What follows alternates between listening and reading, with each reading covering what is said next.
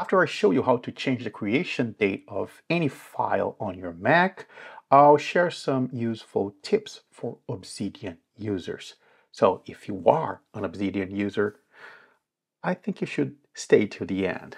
Okay, let's do this. We have two files here. This one was created today. I can reorder them by creation date. And I want to change this one here to the, let's say, 8th of September. Hold the Command key and press spacebar to open the Spotlight search. Type terminal and open the terminal. From here, we're going to use the touch command space -t space the date we want the file to have. But we have to do it in reverse order starting from the year. So let's try 2024. The month is 9 and the day is the 8th. And we have to put the hour. I'm going to use a similar time. Let's try 13:21. Then space, and finally drag the file you want to change the creation date. Then enter. And there it is. Now it's 8 and 9. Okay, now let's talk about changing Obsidian files creation dates. As you already know, you can right-click any file, reveal it in the Finder, and from here we can do exactly the same I just showed you. Type here touch -t, the date, time, drag the file and change the creation date. That will work. You see the files updated on the Obsidian list of files, but after a while I started noticing a problem on the other device.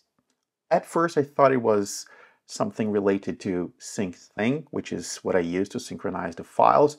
Maybe the change is so small that is not triggering Syncthing. So what I started doing was this. Let's say I have some files here that I want to change the creation date.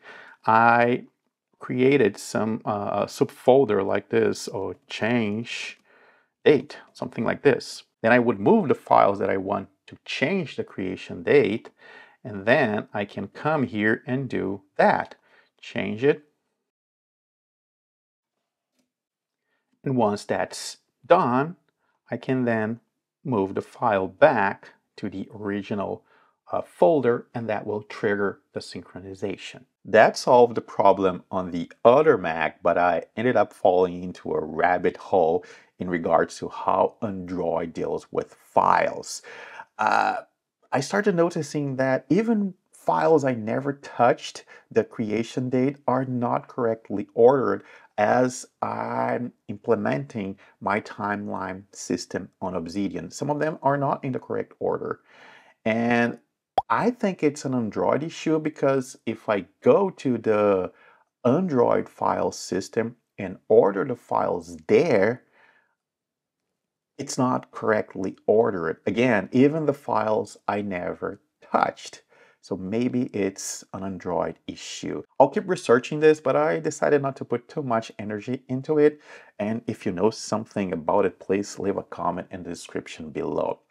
Anyway, this ended up opening my eyes to the fact that I do have to keep adding the creation date to the files on my Obsidian. I'm using year, month, and day because that will work as a backup. If I order the files in alphabetic order from Z to A, it will end up being a chronological order from the newest to the oldest files.